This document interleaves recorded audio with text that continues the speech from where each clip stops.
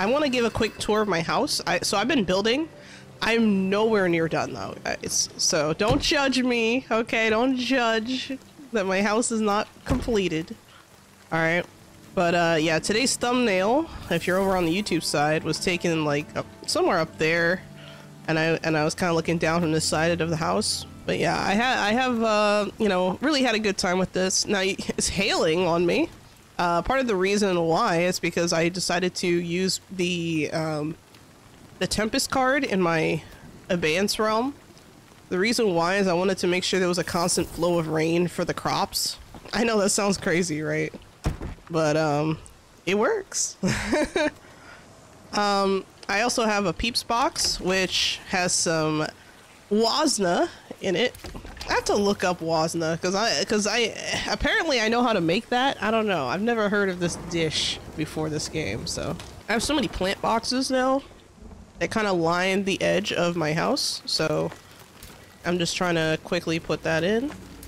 But yeah, since there's always going to be raining in my Abeyance realm with the thing that I chose, I mean, this is as good of a solution as I can really get right now, just because the card that I really want is the farm card, but I can't unlock that until tier 3 progression. So, and I haven't come across one randomly in a chest or anything like that. So unfortunately, I'm gonna have to be very patient. What realm are you? This is my Abeyance realm. The reason why is because your Abeyance realm is basically made for your home. Like you literally, like if you're new to the game, or if you're like unsure of where you want to live, you can just choose to you know, build in any realm, right? Sure, but this is probably the least dangerous realm I could possibly build in. I've only really seen enemies every once in a while, and that's about it. I don't really see them here. The only thing is that sometimes I see deer kind of run past here, but other than that, not really any threats to my property, so I'll take it. Oh, and as you can note, if you can see, I have a bunch of pets. They're all just kind of chilling. They're so cute. Where's my little puppers? Oh, here we go. And I have a cat, a dog. I don't have the catto with the hatto yet. So yeah, this is just the first floor. I'll give a quick tour. So we saw the outside, right? We'll go back to the outside. So this side of the house looks like this. Hold on, I might have to go back and make some adjustments to the second floor, because I noticed now that I never finished, actually, hold on. Oh, I can't really point to it, but if you look at the center of my screen here, where the dot is, over here, these 3 areas, that should be a room. So I need to go back and edit that. Actually, I think all 4 of these might have been set up to be a room, but I have to go back and do the things. But yeah, so if you notice the side of my house, I am working on, if you look up here, this whole area needs to be turned into a room. This is going to be a dual room. I'm going to cut it in half here, have a bedroom here and another bedroom here lining this side. Over on this side though, I think I'm pretty much happy with how this looks. I didn't plan this as well as I would have liked as far as how this area extends, but I decided to extend the house this way so I can fit some portals, like have a portal room, and I'm glad I did. Now if I go this way, you can see that the house is built on like a literal waterfall. So I decided to put, what are these called again?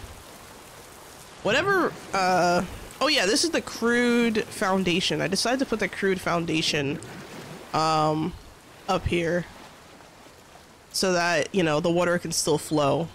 I'll actually show you the upstairs. So this place is mostly empty, right? But I'm sure that when it's done, it's gonna look beautiful. Like, I am super excited. And you know what the best part is? Because I can have a respite in any realm, I don't have to make this my main house. I can literally just abandon the house and make a new house elsewhere. So this is one room here that this is going to eventually be a bedroom. I might extend this out this way. Like, I might close out this area here and then create like a little book nook or something in this corner, but I haven't decided. The reason why I put a door here is because I thought, you know, I could do this and then have like a mini like single person balcony, if that makes sense, like a mini like chill out area. I was thinking about like putting some plants or some flowers or something up here, some shrubbery up here, and you know, I thought it looked cool. I was kind of remembering a little bit of well, I don't know if you guys all remember this, but a while back, before V-Rising 1.0 came out, when I made the alley, which is like that one castle with like that had like the artist alley on the first floor. There were a lot of balconies, and for some of the balconies, they were small like this, and I thought, you know, kind of like that. I think I might do that again. So I decided to do that in this game. This needs to be redone. This whole area here needs to be like reorganized and figured out. And then this is probably also going to end up becoming another room, but I do have to kind of sort out how I'm gonna do this. But yeah, I'm probably gonna put another floor. You see how like right there you have like the it looks like empty area, like it looks like I have like random excess wood on the beam there. That is future planning.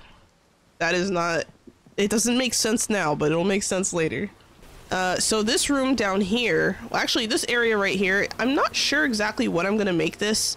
You can kind of jump down here if you crouch and then walk, but I don't really want that to be the purpose of this room. I haven't decided exactly what I'm going to do with this, but once I figure it out, I'm sure it's going to look great.